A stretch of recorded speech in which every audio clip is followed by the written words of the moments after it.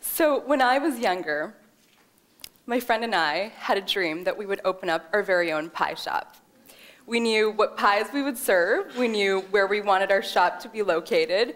We even knew the name we wanted to call our shop. And I was thinking about all of this because I'm currently in my 5th year. In my last semester, I have 1 month left to school, and I have no idea what I'm going to do when I graduate. I was complaining to a friend of mine, a very dear friend of mine, that I was so annoyed with all of these people that were asking me, Eunice, what are you going to do when you graduate? In my first week here at school, 29 people asked me, what are you going to do when you graduate? And I was complaining to my friend of mine, and she showed me this photo.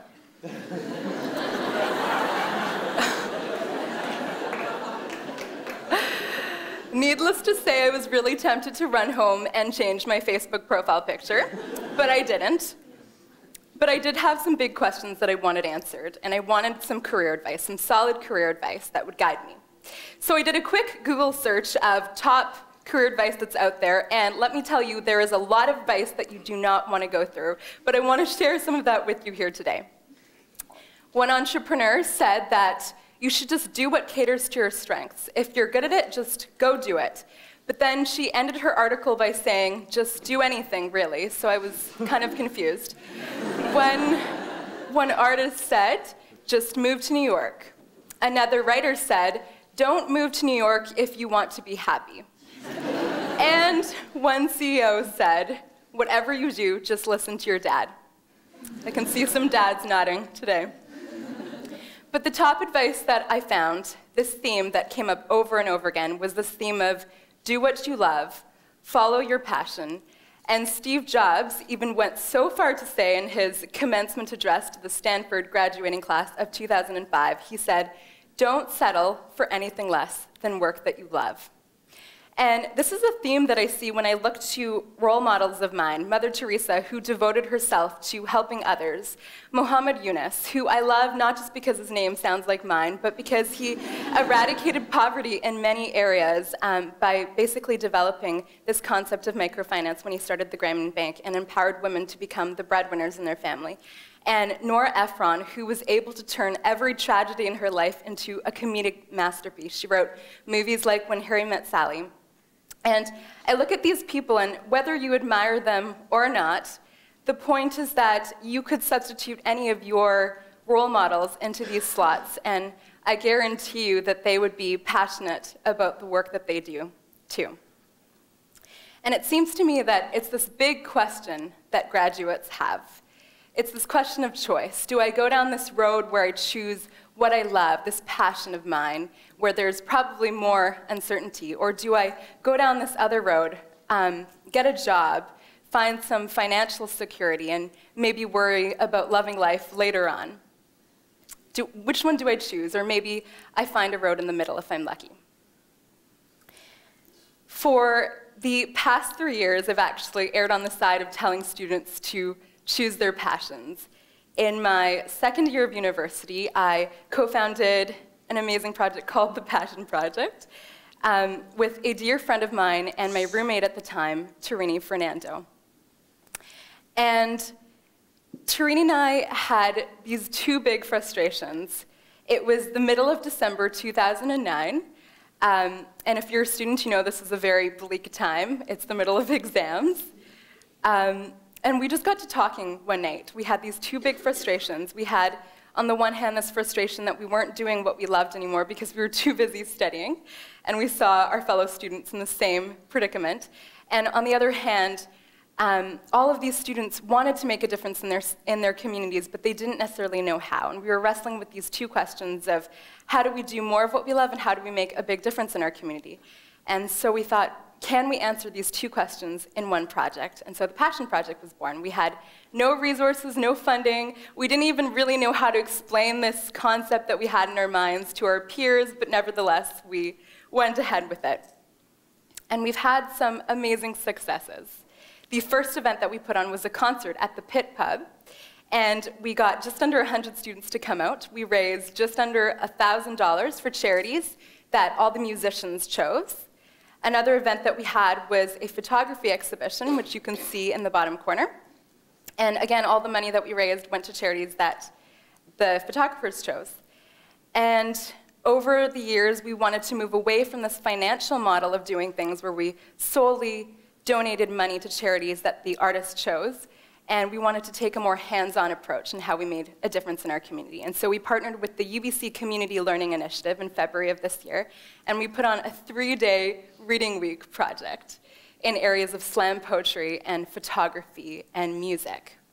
And we worked with grade 6s and 7ers, I don't know if that's a word, 7ers, in a local inner-city elementary school here in Vancouver. And one of my favorite stories that came from those 3 days was there was a little guy named Sam. And Sam didn't want to share anything that he wrote in his slam poetry workshops. The poets that were in the project, Mike and Francis and Alberto, they worked with him every day. Sam, you know, it's okay, you can get up and share what you've written. And we came to the last day, and he still was reluctant to share. He was really shy. But we had an assembly that day in front of the whole school. And Sam gets up in front of the whole school and shares not just a poem, but a full-on rap. And I thought that was a huge testament to the courage that can be born if you're really passionate about something. So we've had these successes. It's been 3 years. The project is still running now, and 2 amazing women, Ritika and Effoa, now run it, and it's still going on at UBC. And all this time, I was looking at it, and I thought that we weren't doing anything wrong. I thought we were doing a great thing here. I thought that we were leading students on the right track. And then I read this article in the Harvard Business Review, and I can only compare this article to torrential rain on a beautiful summer's day. It was the type of article that I needed to take deep breaths while reading. It was the type of article that I needed to put down and go for a long walk and then come back to. And it was the type of article that really made me question if we're doing the right thing at the Passion Project. And yeah, if we're just doing the right thing and leading students on a good path. So by now you're probably wondering, if you haven't read this article, what the author of this article said. Cal Newport, a professor who wrote this article, he said 3 main things.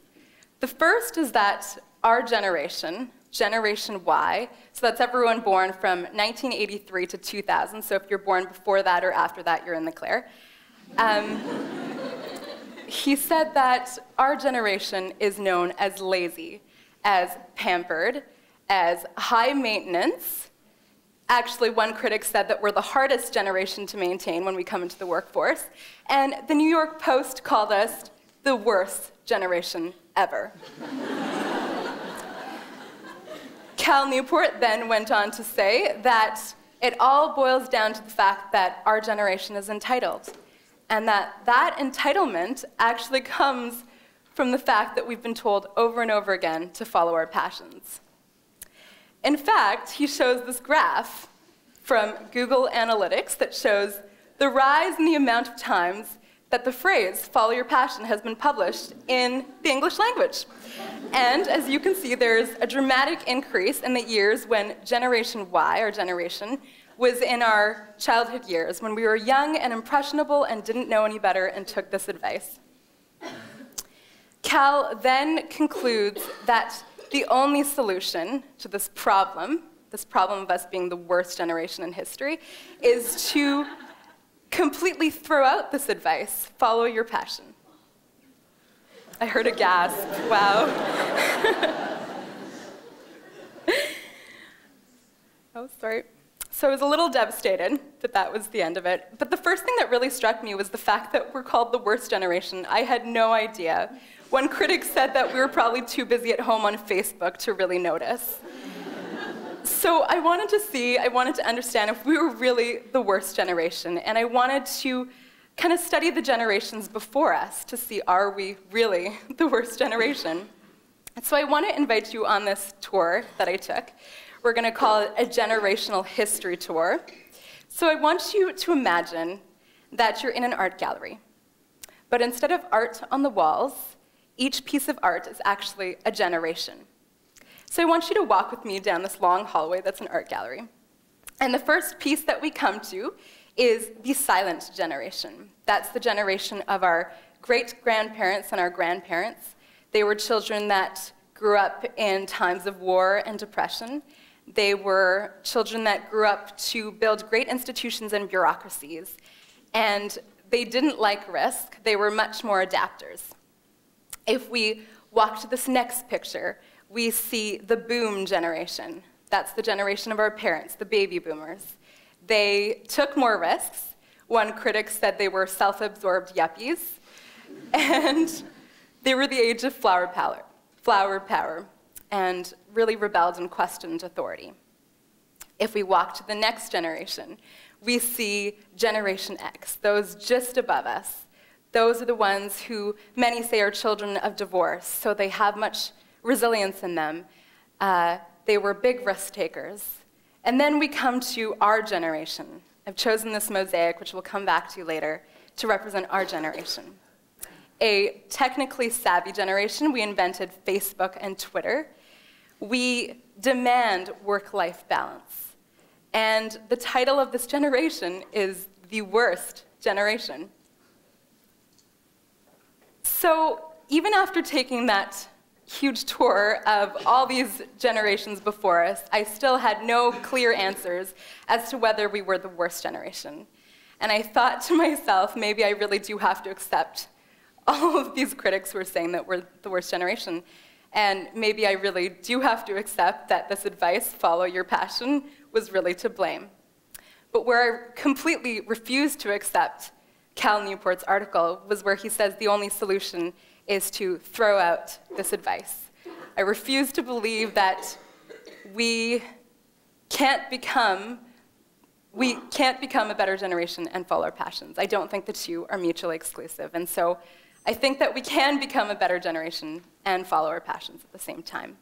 But maybe we just have to remember a couple things along the way while we're following our passions. So the first is we can follow our passions, but remember to work hard. Where generations before us grew up in times of war and depression, I would argue that our generation has probably grown up in a much easier time. And so for me, myself personally, I don't know if I really know the meaning of hard work. We can follow our passions, but not expect it to necessarily be our job. I went to this talk from this furniture designer named Martha Sturdy in Vancouver, and she designs amazing furniture and art. And I went to her talk expecting her to talk about her work, but instead she spent the entire talk talking about horses, which was her true passion. And it just made me realize that here's this woman who's incredibly passionate, but it wasn't necessarily her work. We can follow our passions even if we don't necessarily know what it is yet. Julia Child, this legendary woman who is known for bringing French cuisine to America, she didn't know that she loved to cook. She didn't even know how to cook until well into her mid-40s. And we can follow our passions, but we have to remember that passion is a privilege. About a year ago, Tarini Fernando, the other co-founder of the Passion Project, she wrote a blog post about how passion is a privilege, and it's something that I've taken with me all of this time. This is a photo from one of our latest events. So many of us can only follow our passions because maybe our parents worked really hard and gave us opportunities that they themselves never had. And so we can follow our passions with gratitude. Some of you in the room might be wondering, what about student loans? I have so many bills to pay. Passion is the last thing I'm thinking about. I would actually have to argue with you that you're living in one of the best times to follow your passion. There's so many examples out there of men and women who are following their passion without even leaving their responsibilities. If we look at sites like Etsy, you can sell anything that you make at home online. If we look at other websites like Kickstarter, men and women start businesses without any money. They just post their idea online, and people from around the world donate money to their idea. I actually also read an article about a woman who landed her dream internship just by tweeting at an executive from a major corporation. So there's so many ways in which you can reach out to communities just from where you are. You don't need to fly to New York.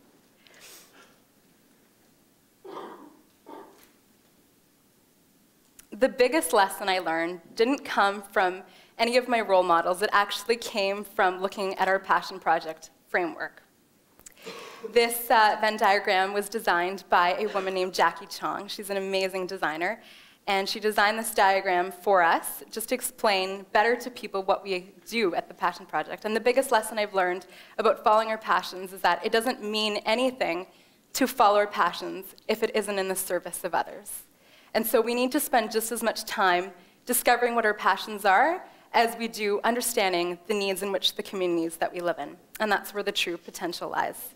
There's a quote by a theologian named Friedrich Buhner who said that your vocation is where your passion meets the world's greatest need. Your vocation is where your passion meets the world's greatest need. I like to think of it as simple economics, where your passion is the supply and the world's greatest need is the demand. And we need to find that sweet spot, that intersection between the two. It's not about choosing our passions or choosing to not follow our passions. It's really about marrying our passions to a greater purpose in the communities that we live in. As I was writing this talk, I was losing a lot of confidence in what I was saying, because when I looked to all of the people who write amazing career advice out there, they're really successful people in this world. They're people who have made it, so to speak. And who am I to be giving this advice to you when I haven't even made a dent in what I'm supposed to do when I graduate? And out of nowhere, I heard Nelson Mandela say that quote about how our greatest fear is not that we're inadequate, but that we're powerful beyond measure. And then he goes on to say, who are you not to be? Who are you not to be bold and beautiful? And so I turn this question back to you. If we go back to the mosaic that I've chosen to represent our generation, I want you to imagine that you're one piece in that mosaic, one tiny piece, and you have the power to change what critics are saying about our generation that's currently called the worst generation for now. And I ask you, you little piece of mosaic, I ask you, who are you not to be? Who are you not to choose passionate and purposeful lives? And to all of those people who still ask me, Eunice, what are you going to do when you graduate? I have to tell you that I still have no idea, but I do know that I'm going to be passionate about it. Thank you very much.